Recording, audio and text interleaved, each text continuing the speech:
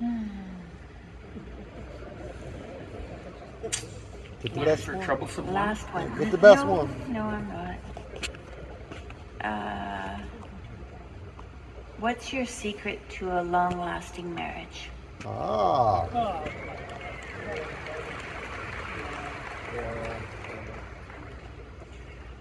Sex. Back in about 82, 83, Who you pick?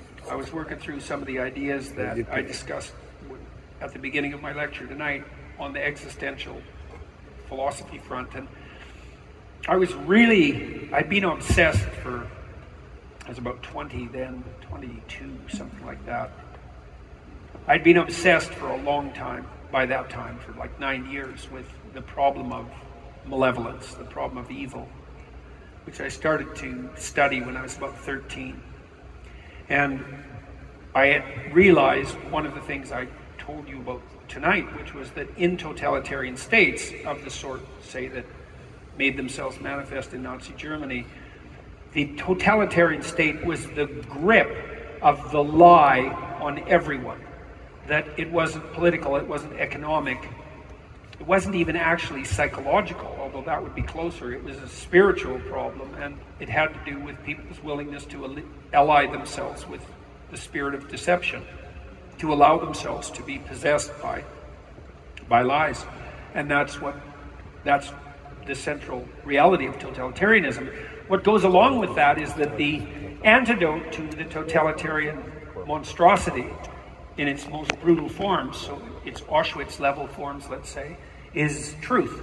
And that each individual who wishes to avoid the hell of totalitarian atrocity avoids that insofar as they swear by all that's holy, let's say, to live in and speak the truth.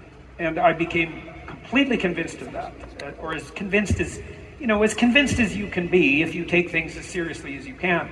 I mean, it's very difficult to never use your language in a deceitful or manipulative manner, but you can practice that and get better and better at it. And by the time I was about 22 or 23, I'd realized that the pathway out of tyranny was truth. And so when Tammy and I got together, I've known Tammy for 52 years. We were childhood friends, and I really liked spending time with her when I was a kid, like I do now. It's very similar. In fact, in recent years especially, she just about died, and so did I. And so the fact that we're both alive is a miracle on both fronts, and we're taking that for granted. And one of the surprising consequences of that is that we've rediscovered a lot of the manner in which we used to interact when we were kids. Not that we'd ever lost that entirely, but it's become rejuvenated in a remarkable way, and which is it's been a continual source of amazement, truthfully. But when Tammy and I decided to get married, we danced around each other for a long time. She was my grad escort. She asked me to be her grad escort prom date, American parlance. And then we saw each other romantically from time to time for a number of years. When she finally decided to come to Montreal, I invited her to Montreal after I saw a Jane Siberry concert. Jane Siberry is a Canadian musician who looks quite a lot like Tammy and actually sounds like her. And I went to this concert and I thought, she kind of reminds me of Tammy. And I knew Tammy was in Ottawa, which isn't that far from Montreal. I invited her to come and see me for Thanksgiving, and that went pretty well. And we decided shortly thereafter to get married. But I told her that if we were going to get married, I had a precondition, and the precondition was that we were not going to lie to each other. That was the rule, and I meant it. That wasn't a casual request. I knew by that time that, I knew what I just told you, which is that the prince of deceivers entices you to hell. I know that to be true. And I thought, there's no way I'm walking down that road, no matter what. And so that became a foundation stone for our marriage. And that caused quite a lot of trouble, because when we had trouble, it was all out war, you know, constantly. It's like we were going to get to the bottom of things. And everyone brings their problems into a relationship. And problems are deep, and sometimes they're multi-generationally deep. And getting to the bottom of things is no more pleasant than surgical exploration of a suppurating wound. It's not for the faint-hearted, that's for sure. And that's another thing you learn as a psychotherapist if you're a good one. And there's a lot of darkness in the abyss and the nooks and the crannies.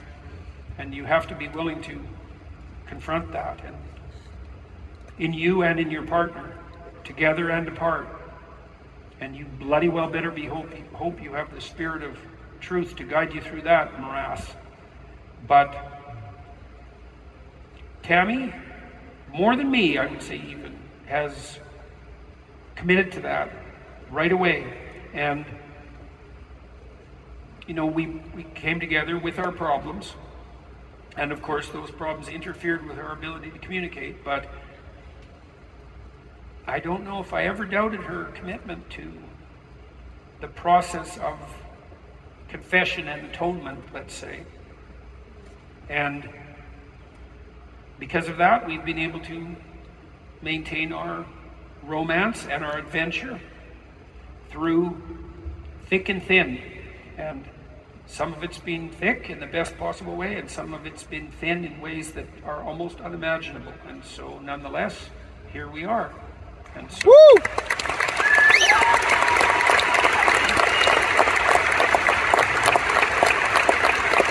All right, everyone.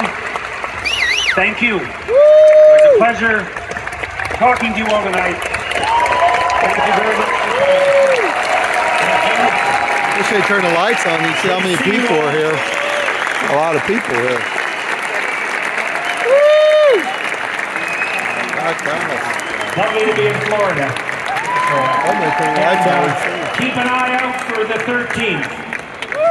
Bye-bye.